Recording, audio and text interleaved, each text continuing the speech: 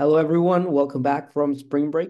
I hope you're all doing well, and I hope you could use a little break from school.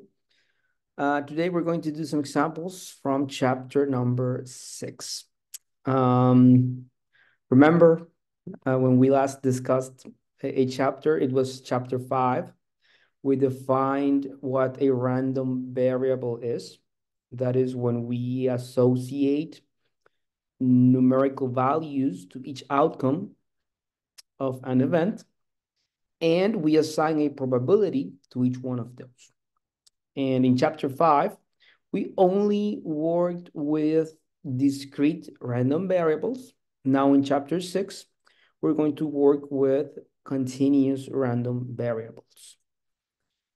And basically, most of what we're going to do in chapter 6 is normal distribution. There are another couple of things, or normal distribution with a twist. So it's basically normal distribution. So I want to show you how to work through some of the exercises. So give me 1 second, please. And I will share my screen.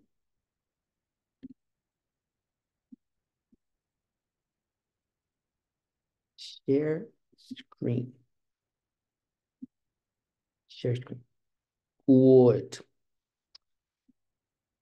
Okay, so section 6.1, we are going to introduce two continuous probability distributions, which are uniform and normal. Uniform is new. Normal distribution we have discussed before, but let's just start with this question from a uniform distribution. Remember, a uniform distribution means that all the values are equally likely. So the graph of this distribution is a rectangle. And remember that we cannot just do what we did before for a discrete random variable. When we wanted to find probability of some events in discrete random variables, we found the probability of each one of those, and then we added them together.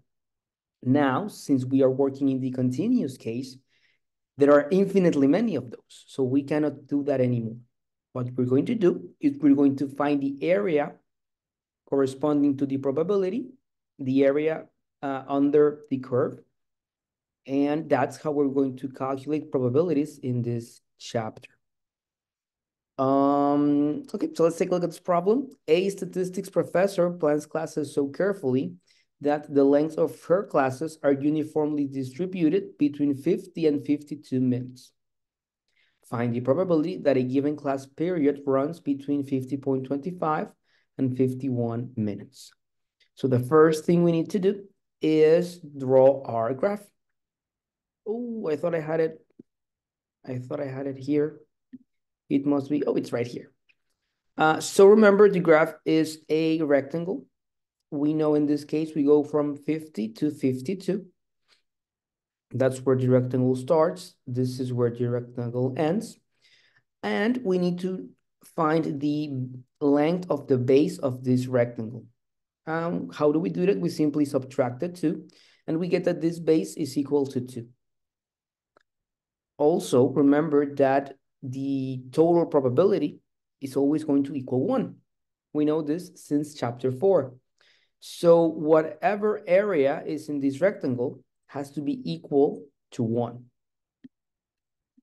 So we have one variable. We don't know what the height is, but it has to be a number such that when we multiply it by the length of the base, our result is 1.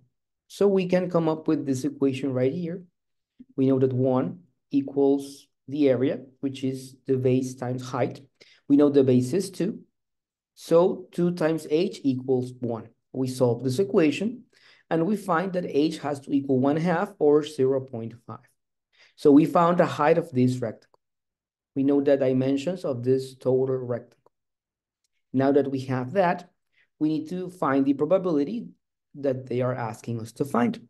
We want to find the probability that the time is between 50.25 and 51. So that means that we want to find a smaller rectangle that starts at 50.25 and it ends at 51. So you can see it here in blue. This is our smaller rectangle. Again, we need to find the length of the base of this rectangle. We simply subtract the two sides. So we get 0.75. We found already that the height of this rectangle is 0.5. And we know that to find the area of a rectangle, we multiply the base times the height. So this is 0.75 times 0.5. And that is 0.375. And that is the probability. So let's put that in. Good. We are not going to discuss this distribution any further. That's basically all we're going to do. So now let's move on to normal distribution. We have talked about normal distribution. We know the shape is a bell-shaped distribution. It's symmetric. And this is a standard normal distribution, which means that the mean is 0 and the standard deviation is 1. So how do we find the area that's highlighted here? What we're going to do is we're going to use a table. You can find this table online. You can just Google normal distribution table. It's also at the end of the textbook. It's in Appendix A, I believe. You can also find it here on the notes for Chapter 6, Table A2. Right here. And also, many times, you are going to, oh, where's my pop-up window? Oh, did I lose it? I think I lost it. That's okay. Let me access again. We are working on section 6.1. Section 6.1, preview. We are working on question number 10. So as I was saying, there are many ways to access this table. And in many of these questions, you're going to have a link to see the table right here. So let's do that. This is the table.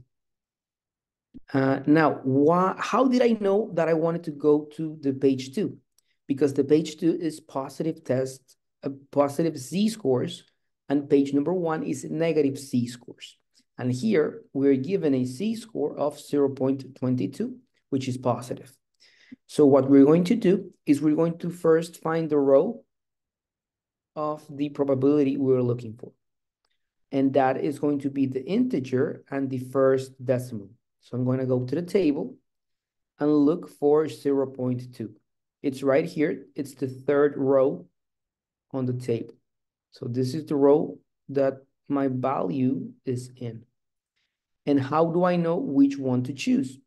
That's what the last decimal is for. That's how I'm going to choose the column. So since this is 0.22, I want the 0.2 row and the 0.02 column. So this must be 0.5871. 0.5871 should be the right answer. And that's all we do. We need to check what the z-score is. We go to our table, we identify the row and the column, and that value is the area to the left of this z-score. Good. Let's move on to question 11, which is basically the same, but notice that now we want the area to the right. And my table only gives me the area to the left. Also notice we don't have a table here. I think I'm going to have to open one here, and I hope it doesn't close this again. Oh, I don't know why it does that. Bear with me, please. I'm going to open the assignment once again.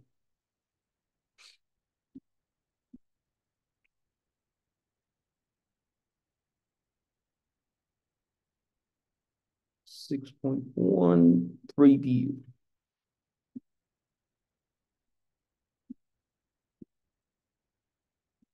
Yes. Okay, so we want to go to question 11. So we're looking for the area to the right. And remember that our table gives us the area to the left. So what do? We use the complement rule. We know that we can find the area to the left by looking at the table. So once we find that, we subtract that from 1, right?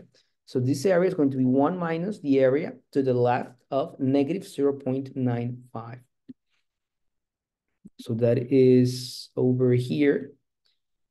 Remember, negative 0.95. We look for the row first, negative 0.9, which is down here. I hope you can see my mouse. It's right here. And the column is corresponds to the last decimal, which is 0.5.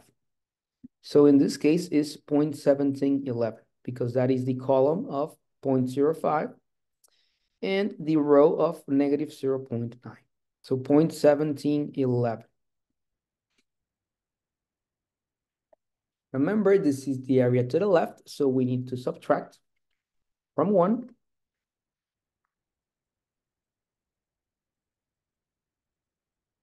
We always make sure we have the right amount of decimals. In this case, it's 4. And we got it. So remember, be careful. If it's the area to the left, you simply take the number from the table. If it's the area to the right, you subtract from 1. And now let's do number 12. Here, we don't have like to the left or to the right. We have actually an area between two z-scores. So what we do is we subtract the area to the left of each. Because the area to the left of 1.25 is all this. So if we take away this area to the left of negative 0.96, we are left with the area we are looking for. So first, let's find the area to the left of 1.25. We do the same thing we did before. We look for the 1.2 row, 0.5 column, that is 0.9944. Did I say 9944? I think I said 8944. And then we subtract the area to the left of negative 0.96. Be up here. So negative 0.9. And then row 6, 0.1685.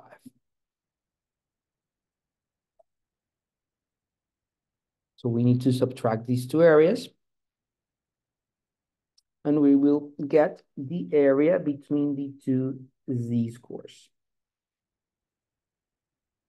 0.7259. Check the right amount of decimals. And we got it.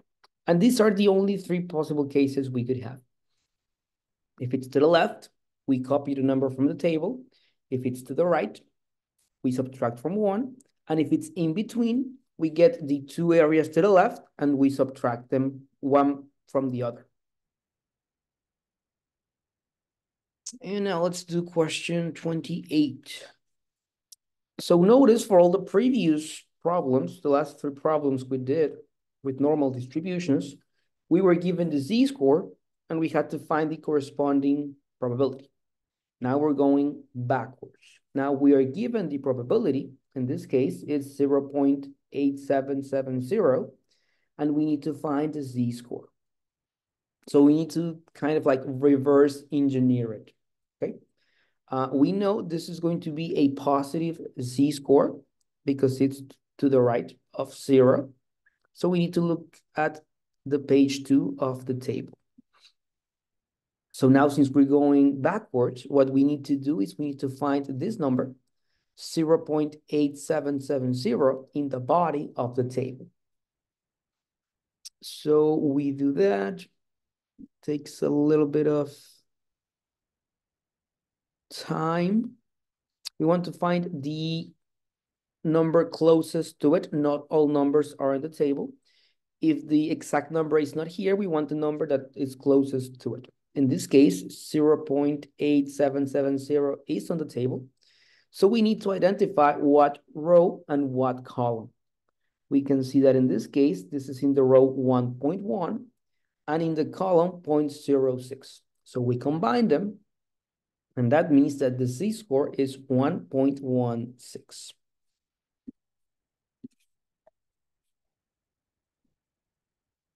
And that's it. I hope this was clear. This is all I wanted to show you from this section. So now let's move on to section 6.2.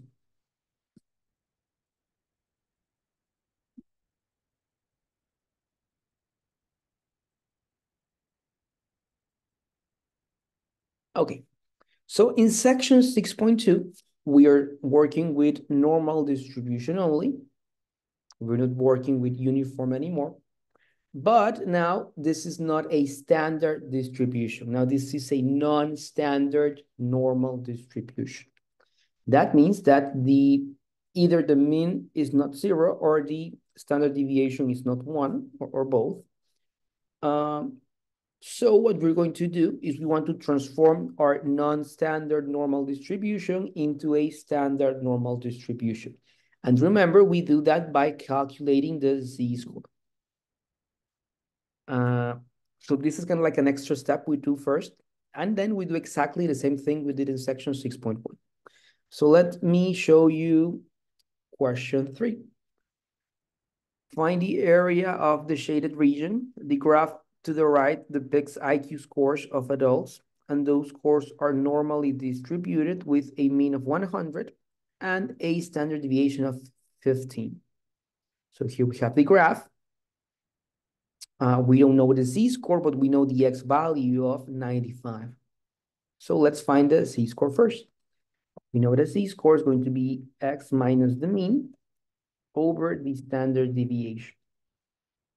So the x value in this case is 95. We subtract the mean, which is 100. And then we divide by the standard deviation, which is 15. And we get our corresponding z-score, which is negative 0.33. And once we have our z-score, it's exactly the same thing we did before. We know this is a negative z-score, so we take a look at page number 1. And we want the area to the left, because that is the shaded region. So we look for the probability in the column, in the row of negative 0.3, and in the row of 0.03. And that's the probability that we are looking for. So let's do that. We go to the table. We are looking for the row. In this case, we can find the column first, 0.03. So this is the column we want. We can scroll down to negative 0.3. And the probability is 0.3707. So the probability is 0.3707. That is our final answer. And we got it. So notice we did the same thing. We have to use the table, but there's an extra step in the beginning. We need to transform our non-standard normal distribution into a standard normal distribution. And that's it. Let me show you 16, where it's kind of like the opposite, right? We are given a probability, and we want to find the corresponding value.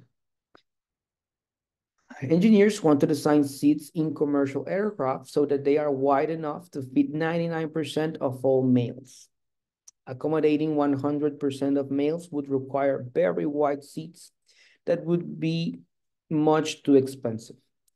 Men have hip breadths that are normally distributed with a mean of 14.8 inches and a standard deviation of 0.8 inches. Find P99. That is, find the hip breadth for men that separates the smallest 99% from the largest 1%. So we do the same thing we did in exercise 28 in section 6.1. We go to the body of the table. We want to find that 0.9900, and we need to identify the row and the column to find the corresponding z-score. So let's do that. I have it right here. We know it's over 0.5, so it's going to be in the positive portion of the table. We're looking for 0.99, which I think it's right here. 0.9901 is the closest. This is in the row 2.3 and in the column 0.03. So that should be a z-score of 2.33. But notice we are not done yet. This is the z-score, but now we need to transform this z-score to the corresponding x value. And there is a formula for that. Remember that x is the mean plus the z-score multiplied by the standard deviation. So in this case, the mean is 14.8 plus the z-score that we found, which is 2.33, times the standard deviation, which we are given 0.8. So let's find this. 14.8 plus 2.33 times 0.8, which is 16.66. We want to round to 1 decimal place as needed at the end, so that should be 16.7. And that's it. So again, notice that exercises like this section, question 3 and question 16, we're doing basically the same thing, but there's like an extra step because we have to transform the z-score to the x value or vice versa. Okay, but it's pretty much the same thing. That's what I want to show you from section 6.2. Section 6.3 is different. We are not doing many calculations in section 6.3. This is just trying to make you understand this concept that we're going to use in section 6.4. So this is only 3 questions. Question 1, here we are asking about what of these statistics are biased or unbiased. So it's just checking the definitions, selecting all that are unbiased. And then question 2 and 3, we're kind of repeating the same experiment. So I think we're not going to do that here, but let me just like tell you how we should do this. For instance, we need, okay, let's read the problem. 3 randomly selected children are surveyed. The ages of the children are 1, 4, and 10. So these 3 numbers, 1, 4, 10, are the population that we have for question 2. Assume that samples of size n equals 2 are randomly selected with replacement from the population of 1, 4, and 10. Listed below are the 9 different samples. So we have these 3 numbers in the population, 1, 4, 10, and we want to take a sample of size 2. That means we are selecting 2 numbers out of those 3, and notice it is with replacement, so we can get 1, 1. Here they list all of these for us. So we have all the possible outcomes, 1, 1, 1, 4, 1, 10, etc. And they're going to ask us to do some stuff. We can start, find the value of the population median. So remember, the median is the value that's right in the middle. So what is the value right in the middle between 1, 4, and 10? In this case, it's 4. Good job. And this is like the long part, part B. Find the median of each of the 9 samples, then summarize the sampling distribution of the medians in the format of a table representing the probability distribution of the distinct median values. So we're going to take these 9 pairs of numbers and we're going to find the median in each one of them. And when we do that, we're going to get 6 different results. Okay? For example, let's do 1, 4. Remember the median between only 2 numbers, it's the mean. So we add them together, 1 plus 4 divided by 2, that is 2.5. So one of these sample medians is going to be 2.5. Now, what is the probability that the sample median is 2.5? We know this is going to be a fraction. Remember chapter 4. We have 9 possible outcomes. So that is our denominator. And then our numerator is how many of these outcomes give us a mean as a sample median of 2.5. So we got that from 1 and 4. Is there any other one that also gives us a sample median of 2.5? Yes, there's one other, which is 4, 1. Same 2 values, but in different order. So we have 2. So that is the probability. Okay, and we're going to do this with all 6 sample medians. And then we're going to take the mean, the weighted mean of those.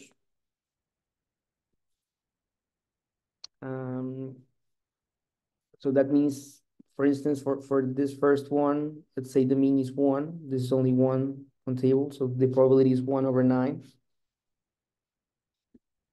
And then what we're going to do is calculate the weighted mean, that is, multiply each one of these sample medians by its probability, and then add them all together. And that is going to be the sample mean, sample median mean. And then we're going to compare those 2 values, 4, and then the other value we find. I hope this is helpful. This is only 3 questions, so I don't really want to solve the whole thing. But if you have any questions, please let me know, and I will be happy to help. So this is section 6.3. There's not much going on here. But it is important that you do understand what we're doing. So that is all I wanted to show you from section 6.3. And then let's do section 6.4, which is again, basically normal distribution with a twist. So here we're going to use the central limit theorem. Let me see if I can pull up those slides so that I can show you what this is.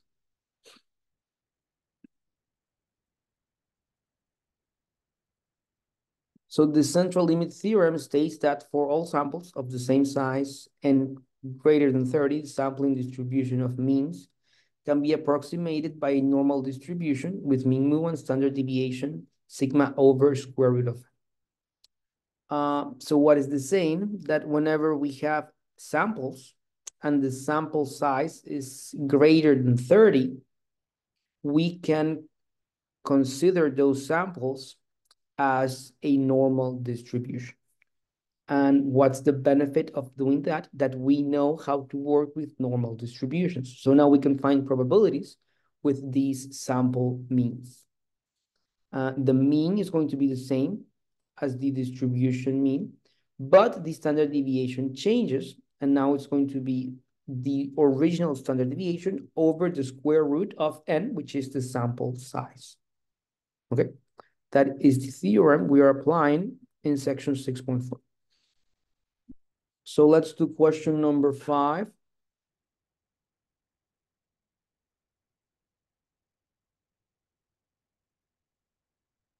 Yeah, I know. Okay. Assume that females have pulse rates that are normally distributed with a mean of mu equals 72 beats per minute and a standard deviation of sigma equals 12.5 beats per minute. Complete parts A through C below. Part A. If one adult female is randomly selected, find the probability that her pulse rate is less than 75 beats per minute. So this is one random female. That is section 6.2. That is what we have done before. The first thing we need is to find the z-score. We know the z-score is the x value minus the mean over the standard deviation. So in this case, our x value is 75. We subtract the mean, which is 72, and divide by the standard deviation, which is 12.5. So this gives us a result of 0.24. Now we want to find a poll trait that is less than that. So less, does that mean to the left or to the right? Less means to the left. So we want to find the probability, the area to the left of these z-score, 0.24. So we go back to our table. We go to the row of 0.2 and the column of 0.04, and we find 5948.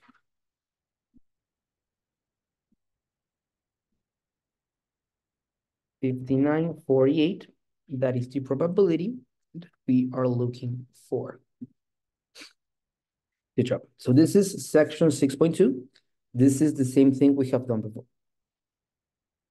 Now, notice for part B, if 25 adult females are randomly selected, find the probability that they have pulse rates with a mean less than 75 beats per minute.